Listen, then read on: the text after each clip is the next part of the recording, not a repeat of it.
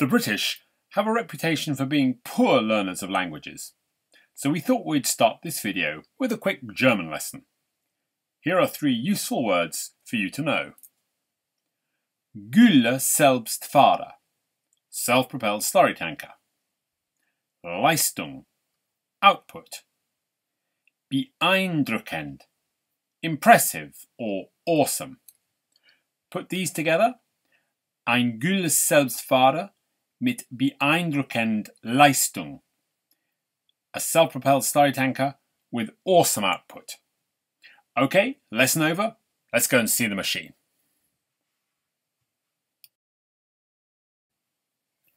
The Taurus is Kotte's top-of-the-range slurry spreader.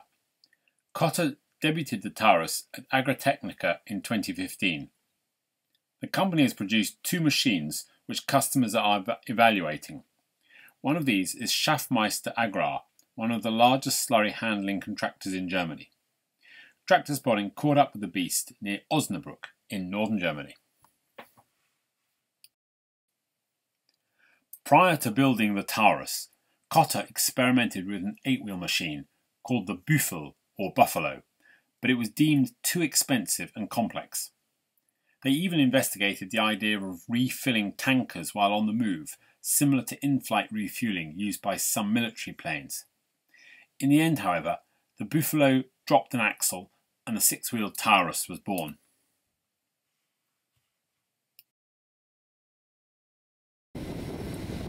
Kotte thought carefully about the trade-off between weight, power and volume of digestate.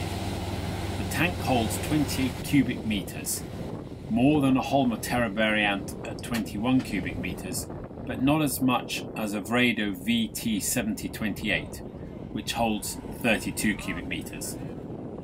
This figure of 28 cubic meters, however, matches the 29-ton payload weight of German trucks, so 1 truckload equals 1 tankful.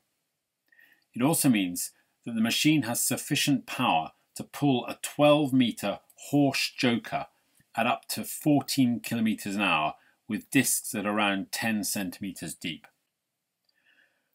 Kotte's expertise lies in the application technology rather than engines, so it turned to Titan Spezialfahrzeug to provide the chassis and the drive.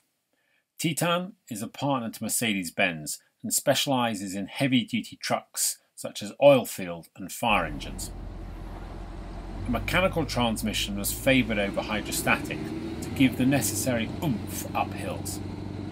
Transmission is through an Allison automatic gearbox with 12 forward and 2 reverse gears. Hydraulics run at 240 litres a minute at up to 300 bar pressure.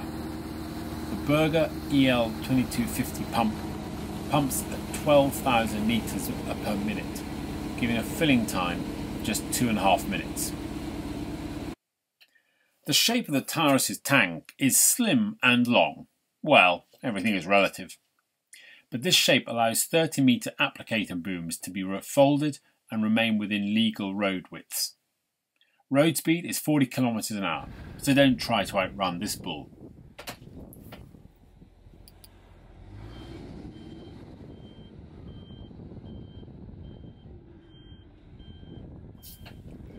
Output has averaged around 120 cubic meters an hour, with a high spot rate of 180 cubic meters an hour. Fuel consumption has been around 30 litres an hour with the disc harrow and 24 litres an hour with the boom.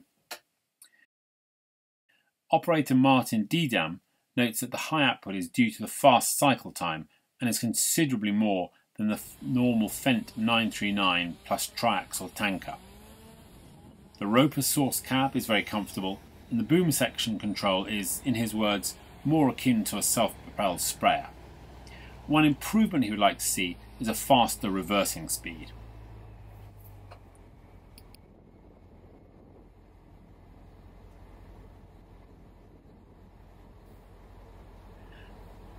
It might be rather a generalisation, but German logistics are probably that little bit more efficient than those in the UK. Many of the big contractors own their own fleet of tankers, which gives them greater control over the delivery of digestate. Throughout our morning with the Taurus, it was not kept waiting more than a couple of minutes. All of the logistics are controlled by iPads which drivers have in their cabs.